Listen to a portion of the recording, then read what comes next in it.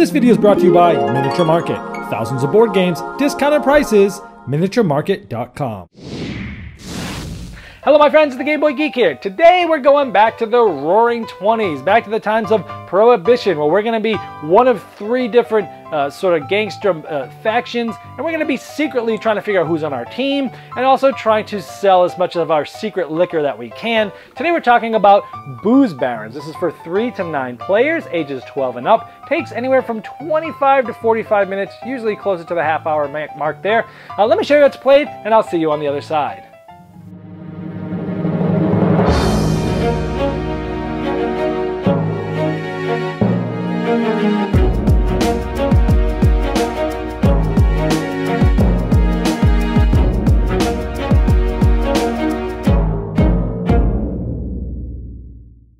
At the beginning of Booze Barons, you get to pick your character, and it's also your color. Here's what the artwork looks like in the game.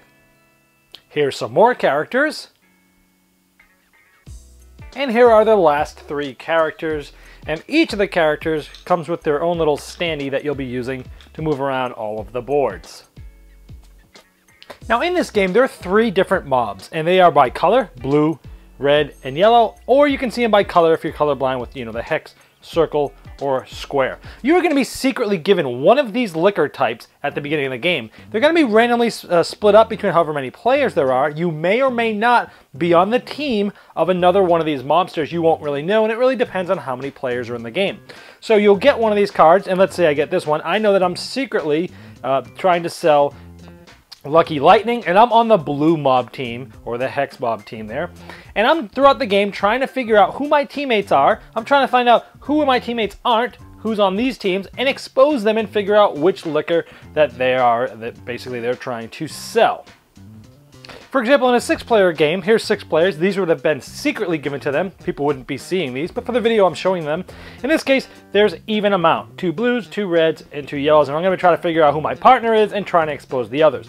But if there's a 5-player game, 2 cards of each color will be dealt down, and one of them won't be. So I possibly could be on my own team, but I won't know that. All we know is that in a 5-player game, 1 person will be on their own team. And of course, with more players, there's going to be some teams of 3, some teams of 2. There's going to be uneven teams, but it all works out in the end. So at the beginning of the game, I have my player aid, my standee, some cards with my character on them, and my secret booze, which nobody knows, but you guys know it's Lucky Lightning. The player aid has actions on them and has all the different booze types and which boozes are from which of the 3 different factions. So the object of this game is you're trying to get as many delivery cards at these different areas of the booze that you are basically selling. But you're trying to keep that secret at the same time trying to figure out what everybody else is selling and trying to expose them. At the beginning of the game, these 6 locations are put face up, and these are the different places you can go. So let's talk about how our turn works. Now at the beginning of the game, there's going to be 9 what's called delivery cards, and they're going to be put in certain locations. When one is drawn, an icon tells us which place to put it. This is dice. It would go to where the dice one is. And we start with 9 of those. After every round of every actions, more of them are going to be added each time. So these delivery locations are what you're trying to sort of go and deliver your booze of your type and bring it back. So on your turn, it's very simple. It's simultaneous play. My cards basically have an icon, 1 card for each of the icons of the different spots. Maybe I want to go here. Maybe I want to go here. This place has nothing, but you can activate some abilities. More on that later. You're going to decide which place you want to go. And if you remember, my secret booze was Lucky Lightning. No one else would know this. And so I see a card that has the Lucky Lightning on there. So maybe I'll try to go there. So secretly, I know I'm going to go to where the table is. I'm going to put my card down, and everybody will do that. Once everybody's cards are down, we flip them up, and you move your standee to the location that you're going in. So maybe I'll just put them down so you can see them better. Once we've all gone to a spot, by the way, we're going to go with this Booze Baron. This is the first player token. This player is going to get to do an action. Now, there's basically 3 major actions you can do. You can deliver, which is simply, I'm going to just take this card because I just delivered my liquor, and I place it face up in front of me so everybody can see it. Now, the other thing, this lady may, instead of wanting to take this delivery card, maybe I took the one she wanted, and she doesn't want this one. If you're at the same location as somebody, you can tail that person. And what that means is that over the course of the games, this round, any cards you get this round are face up. After this round, any card you have is face down. So over the course of the game, I might end up with you know, a few or 3 or 4 cards face down in front of me like this, this person can tail me because they are right in the same spot as me. And what they do is they take my cards and they can look at them. And for 20 seconds, she can decide to either take one of these or try to expose me. Now what she's trying to do is look, she's looking for the same thing, because every card you take has to have your secret booze on it. So I have it here, I have it here, I have it here. But I've done a good job because all 3 cards also have Big House Brandy, and all 3 cards, let's see, that's it right now. So they know that I'm probably one of these 2 items. So if they already know that somebody already guessed this, then they know I have that. They could try to expose me. But maybe they don't know yet, and they don't want to make a guess. They could just steal one of these and put it in front of them face up. But if they did want to expose me, they could say, I think you are Big House Brandy. That's what you're trying to steal. And if I say no, then that's just the end of that player's turn. If I say yes, that's me, then I have to expose my booze so everybody can see what mob I'm in. Now everybody knows which team I'm on and whether they're on theirs or not. And they know that no one else has this because there's only one of these cards in the whole game. Now in addition to that, if she got it correctly, not only did she expose me, the movement card that I used to go there, which was the table, she gets to keep. This essentially is 2 coins at the end of the game, so I'm giving this to her. That makes me minus 2 coins in the game, and her plus 2, so that's a 4-point swing for them exposing me. Also, the first player that snitches on somebody and finds it out gets this, and that's another point at the end of the game. And there's a second one of these if there's 7 or more players, but this just gives you an incentive to be the first person to rat somebody out. Now, if someone like me got exposed and I did have to flip my card up, I'm still in the game. It's not player elimination. I still get to do all my actions. Just everyone knows what I am. And now when I go around, since I know who might be on my team now or vice versa, my actions may change. I may decide to, you know, go tail other people, or maybe I just want to get a bunch of my cards to try and, you know, up my points by the end of the game, but I'm not out of the game. So I took a delivery card, she tailed me, and again, she could either steal a card or try to expose me, but instead of doing that, she could activate the ability of this certain location. This one says, choose another player. That player may collect up to 2 delivery cards that match their booze type from any location. So she knows who her partner is. It's later in the game. It's good to do this because that person can get anything from anywhere. Let's look at some of those tiles' abilities. So because you saw that when somebody went to the same spot as me, they can tail you. So if you're trying to tail somebody, you're trying to guess which location they're going to. But sometimes you don't need to if they're sitting next to you, because some of the tiles tail the player seated to your right. So I could go there if I really want to tail the person sitting to my right. There's another one, tail the player to your left. There is steal a delivery card that matches your booze type from the player seated to your left or right. If that player still has more delivery cards, you may steal a second one. So you can mess with people that way. You can only be tailed by players who are at this location with you. And then this event is automatically activated. So when someone goes there, they're going to get to tail you and do another action, like maybe take a delivery card from there, or what have you. And we have here, reveal the top 3 cards of the delivery deck. That's the deck that has all the booze cards in them.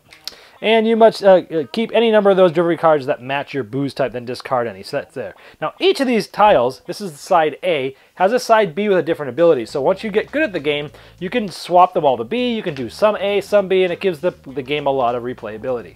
Once everybody has done their one action, essentially, we're going to do another round. We would draw the delivery deck, we would draw up a number of cards equal to half the number of players, rounded up, and we would put them in the different locations that they match. And then we would start a new round. The booze baron, the start player, would move clockwise, and we would do this again. Now, this would continue until there's like 1 or less exposed players. Now also, when you're moving around to different spots, if I went here last time, I can't go there again, so you can't stay in the same spot. So we do that until everyone is exposed except 1 player, and then we go to scoring. At the end of the game, the team with the most money wins, and you count up your points as each one of these that I had my delivery card with my liquor on it is basically worth a coin. So it's 1, 2, 3, and each of my action cards are worth 2. So it's 2, 4, 6, 8, 10, 12. I got this from exposing the red player, so I got his card. That's 14, 15, 16, 17. Now you also get minus 2 points if you happen to have exposed, meaning I got this person's card that was on my team. They had the same, they're in the same faction as me, and that just stops people from trying to expose their teammates if they think they're about to get exposed from an opponent.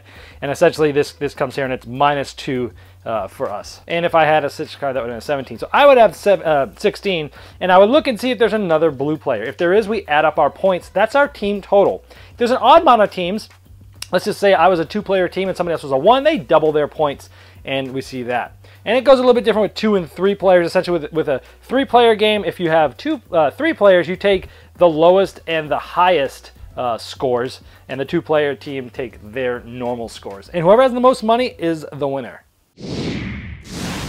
Alright, well, there is Booze Barons. Well, if you know me and my videos, you know I love deduction games. I also love social deduction games. This one is interesting to me for many reasons. Number one, let me talk about the things I liked about the game. I liked that there was a wide range of players that you could play this with, from 3 all the way to 9. It feels differently with different ones, but the interesting thing is how they made it work with odd numbers of players. Meaning, you play with 5 players, and 2 of you are going to be on teams and one's going to be sort of left out, and you think that would it would ruin the game whenever there's some odd number of teams and odd number of players, but it doesn't really do it because of the scoring, the way they figured out the scoring that I've mentioned in the overview. So I really like how it doesn't matter how many players you're playing, each game sort of feels feels very different at those different player counts, and your objectives are different, trying to find whether I have a partner or not. That part made me feel like a deduction game that I love, made my top 5 deduction games, which is Incognito, and I love that aspect of someone here could be my secret partner. I've got to figure out who it is and who it's not, and you're looking at cards and you're trying to figure that out, and I like that intrigue part of this. But get your expectations straight. This is more of a light deduction game versus, say, a social deduction game. People go in here and I start explaining the game and I start telling them, hey, you got a secret role, you're trying to figure out who others are, and they think it's going to be all about social deduction. It's really not. It's really more about watching what other people are doing, watching who accuses who of what, and using that for information. Then when you look, you have some more information. It's really more about light deduction than social deduction. Also, don't be tricked up into thinking that this is a memory game. Sure, there are memory elements, but if you go into it thinking, I'm going to try to remember everything that everybody puts down when they take one of those cards and puts it face up, your brain will explode. That's not really the hopes for this game. The face up is really for after you've gotten some information on some people, basically whether you've looked at their cards or you've seen someone accuse them and you've got some information to go off of with them. And then as they start revealing cards as they take them and you look at them, it's just one more piece of information that narrows it down. So people tried to treat this like a memory game, and some people didn't like it because of that, but I don't think it really is a memory game, so don't let that part fool you in here. So it is more deduction. So people that like social deduction, but maybe not real sort of logical deduction, might not like this as much. I liked it a lot because I do like the deductive aspects of this. I like how it's quick on your turn. I like the simultaneous action selection. You're moving to a place, you're trying to figure out where people are going. I think I know who this guy is. I'm going to try to tail him. Where would he might be going right now? Which places have the liquors that I think he is? I'm going to try to meet him there. Or maybe you're lucky enough to be sitting next to him and you can go and try to tail him from one of the special abilities. The turns are quick. You've got some, even though they're quick and it's simple, it's pretty easy. You're going and you're either going to tail somebody or do an action or take a card. It's pretty simple. I like it. It's quick, it's easy, it has layers of depth, it has some layers of, so you can possibly bluff. In the last game, I picked up the guy's card next to me, I tailed him, I could tell he was on my team, he didn't know it, and I guessed that he was what mine was, and it threw everybody else off. So there's a slight level of bluffing there. I liked it.